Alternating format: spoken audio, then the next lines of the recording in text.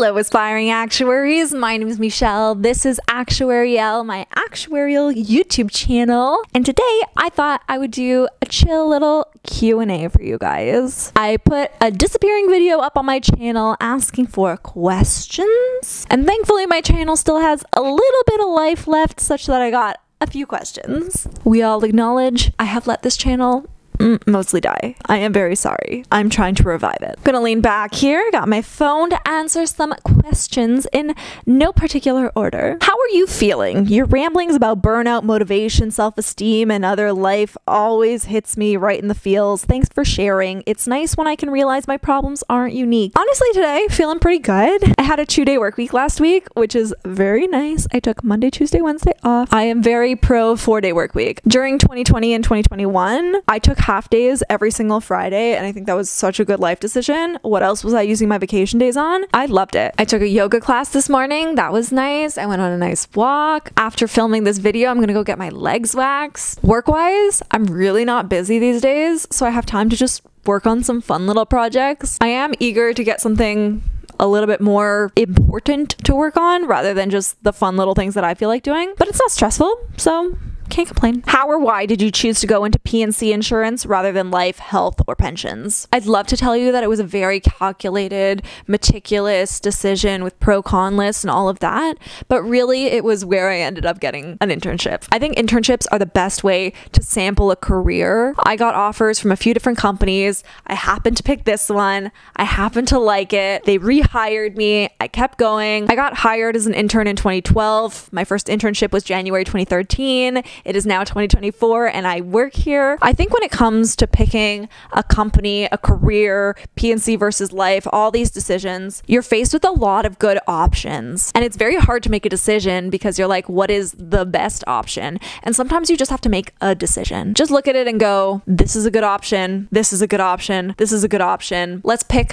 a good option and see what happens. You never know. Ended up being a good option for me. I stay because P&C seems way more interesting than life. What do life actuaries even do? All they do is pick interest rates. Boring. Dull.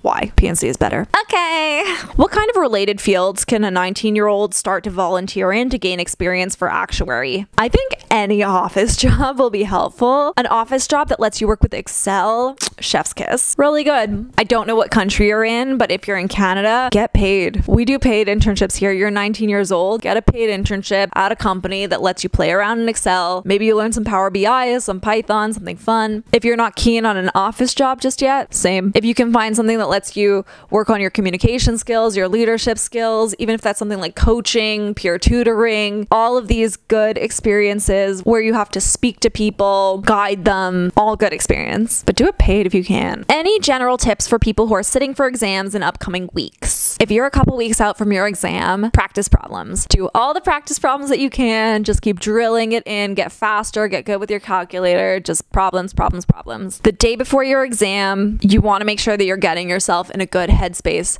to pass the exam. Like you've been studying for a couple months, you're not going to learn a whole bunch of new stuff the day before the exam. Just get yourself in a good headspace. I used to like going for a massage the day before, do a bubble bath. I have a whole video of the day before my last actuarial exam. I vlogged it because I'm cool. And the night before your exam, sleep with your notes under your pillow. Okay. What social study tips can you give students in college doing actuarial science? Form study groups. I don't like studying with people, but just knowing that other people are studying. My first class used to be at like 10:30, 11 in the morning in university because it's university. But a bunch of us would show up at like 9:30 in the morning and we would just do homework together. We would study together. It's a good way to be social, but also productive. It also helps to not have a lot of friends. I'm not like going to parties. If you could not like going to parties, that was my strategy. I didn't go to parties because I wasn't invited, but also it helped me pass exams. So take that as you will. What has been the most fun, enjoyable thing as an actuary? Feeling smart? I think one of the fun things about being an actuary is also the most horrible thing. The exams are terrible, horrible, no good, very bad, but it's kind of fun in that it gives you a goal, a really clear goal, and when you accomplish that goal, you level up. When I was studying for exams, it's like, this is what I'm doing, this is my goal, this is my exam date, this is how I'm going to accomplish it. Once I pass the exam, boom, I level up, I get a raise at work,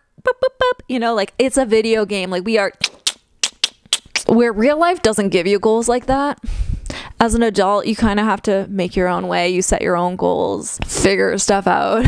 It's kind of fun that you have this built-in goal, accomplishment, reward system, especially if you get raises when you pass exams. That's also a fun part. I miss exam raises, but I do enjoy my FCAS salary more than I enjoyed exam raises. So what do you think about the use of machine learning models in P&C pricing?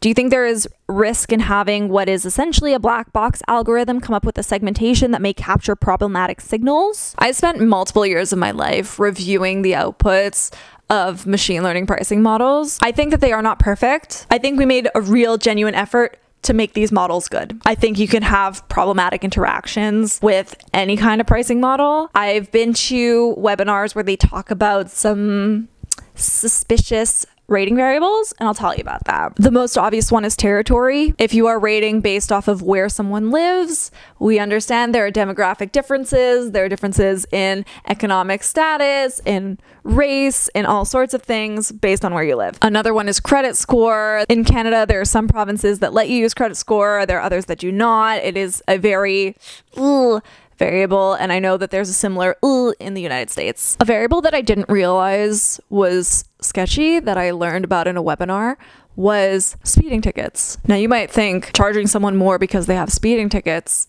that's obvious. If you have more speeding tickets, you're a worse driver, you're more likely to have accidents. And like, fair enough, we do charge on that. However, if you live in neighborhoods that are more policed, you are more likely to get a speeding ticket than someone who lives in a neighborhood that is not as policed. Just because I don't have a speeding ticket, and I do have a speeding ticket, but pretend that I don't have a speeding ticket, doesn't mean that I've never sped. It means that I was never caught speeding. I think that as long as we're making real, genuine efforts to not create bad models, and as long as we make real, genuine efforts to make corrections when we find out that we did make bad models, I think we're doing the best that we can. I think every once in a while the model's going to do something a little bit ridiculous. I think one thing that helps is the fact that all the companies are building their models independently, and the fact that customers have the freedom and ability to shop around at every renewal. I know that a lot of customers do not shop around, but they have the option, and that gives them the opportunity to find a lower price. Do you feel being an actuary will continue to remain a stable career amidst societal changes as well as changes in artificial intelligence? I'm going to come at this with a biased perspective because it's my career and I don't want to think